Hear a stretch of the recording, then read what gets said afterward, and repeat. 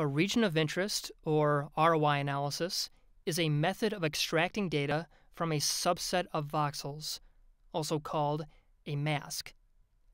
One way to create a mask is to use an atlas, or a map that partitions the brain into anatomically distinct regions.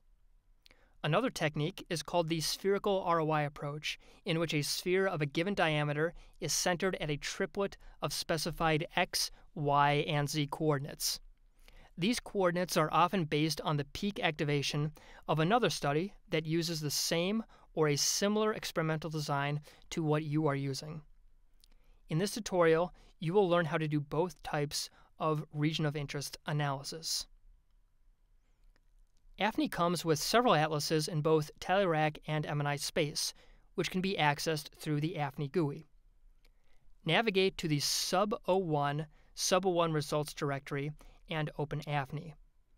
Select AnatFinal Sub-01 as an underlay, then click on Define Data Mode and click on Plugins.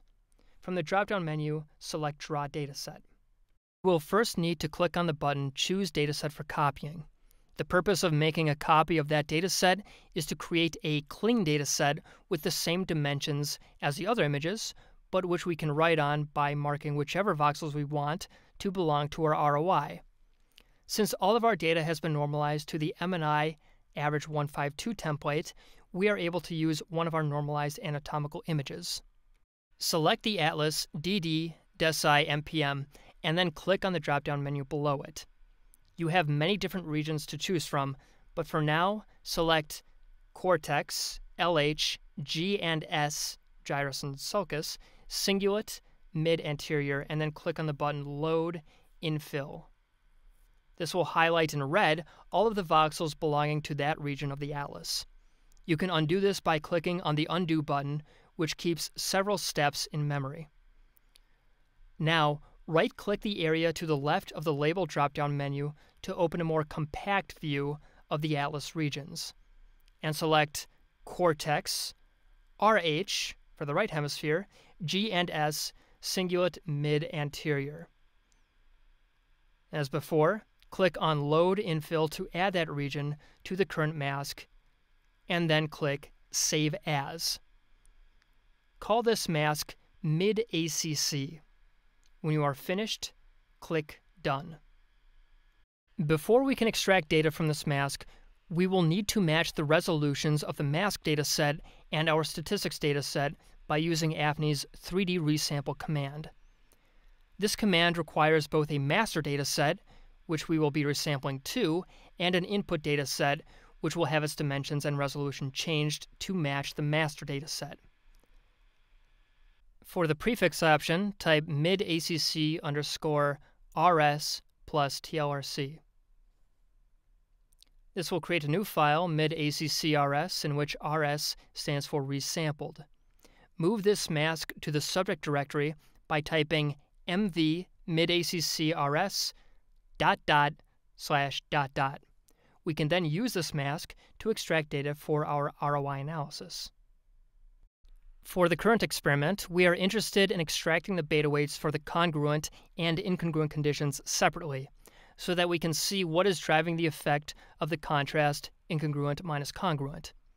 To see which subrecs we will need to extract, from the flanker directory, type 3dinfo-verb sub01 sub01.results stats.sub01. This will return a list of all the beta weights and contrast weights contained in the stats file. Note that subrec 1 corresponds to the beta weight for congruent, and subrec 4 corresponds to the beta weight for incongruent. The individual subrecs can be extracted using the following code available on my GitHub.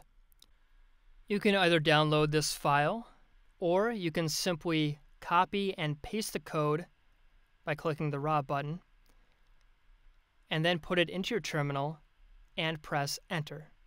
This will put each subject's beta weights for each condition into a separate file of congruent and incongruent. You can now extract data from the anatomical mask by using the 3D mask av command. The quiet option suppresses irrelevant information. We also specify the mask and the betas we're extracting from. We do this for the incongruent betas as well. You can then copy and paste these beta weights into a program such as R. I like to use the scan command in order to copy and paste a list of numbers into a variable. In this case, I'm putting them into the variables con and inc. You can then run a paired t-test to see whether the result is significant. But what if we want to base our ROI on another paper's results? For example, let's say that we read a paper reporting cognitive control effects with peak activation at the MNI coordinates 0, 20, 44. We can create a 5 mm sphere centered at these coordinates by using the following code with AFNI's 3D undump. The SRAD option specifies how large the radius of the sphere will be, while the master option creates a mask dataset with the same resolution and voxel size as the master dataset. The prefix option labels the output file, and -XYZ specifies the coordinates around which to center the sphere. The dash after the XYZ option indicates that the output on the left side of the pipe, in other words, echo 0, 20, 44, should be used as input for that option.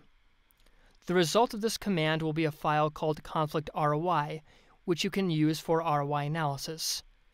For this, we will use the same 3D mask av command as we did in the previous ROI analysis. The output will be 26 rows, one number per row, representing the average beta estimate across the voxels of the mask that we extracted from.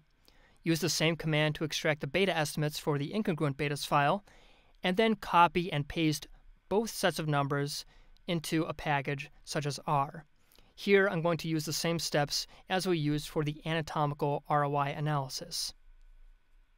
The numbers you get from this analysis should look different from the ones you created using the anatomical mask, which reflects our more targeted analysis approach.